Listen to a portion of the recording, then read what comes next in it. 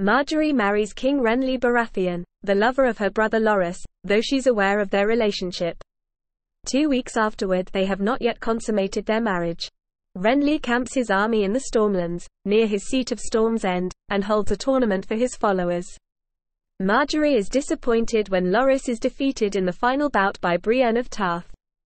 Catelyn Stark arrives to treat with Renly on behalf of her son Robb Stark, and Margaery greets her warmly. Margaery encourages Renly to produce an heir with her, but he is unable to become aroused by her. She is pragmatic about his desires and shocks him by offering to bring Loras into their bed. King Joffrey Baratheon's master of coin Peter, Littlefinger, Baelish also visits the camp to treat with Renly. He makes a point of provoking Margaery about her husband's sexuality, and she affirms her loyalty to Renly. Renly treats with his brother King Stannis Baratheon but is unable to reach a compromise. Renly is killed in mysterious circumstances, and his Kingsguard Brienne of Tarth is blamed for his death. Margaery convinces Loras to flee the camp with her before Stannis arrives.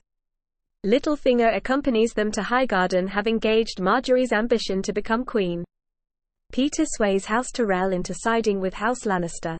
As a result, House Lannister is victorious at the Battle of the Blackwater. In a ceremony to celebrate victory, King Joffrey tells Loras he may ask anything of him in return for his aid.